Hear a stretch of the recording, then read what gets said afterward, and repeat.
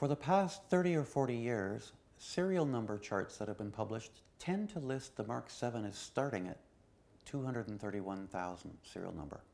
This is incorrect, but there's a rational explanation as to why it happened. The first prototypes of the Mark VII started appearing around the 195,000 mark in 1972, a full 3 years before production. There were further small test batches of production at 205, 212, 206, 219. These would be little runs of 10, 20, 30 instruments that would have been done for a variety of reasons, testing out production, testing out new tooling, whatever.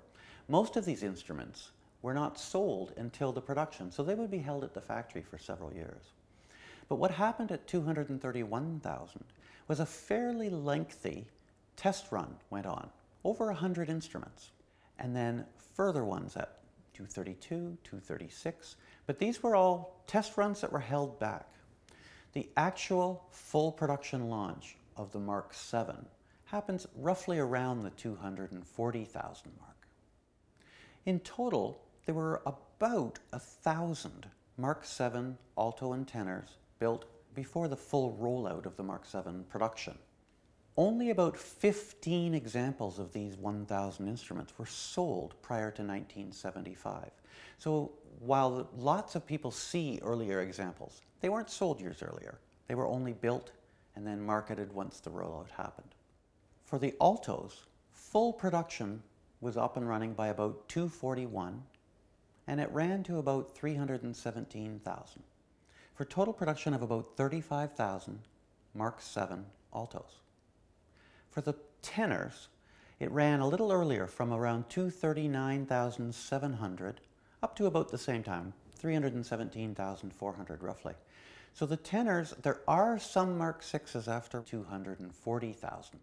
And there are some famous examples, they will dribble out. There's a 246 Mark VI I've seen.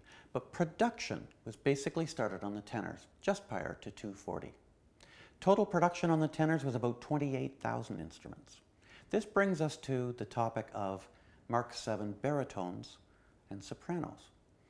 Did they exist? Well, officially they didn't, but there are a few instruments out there that are stamped as Mark VII, baritone and soprano.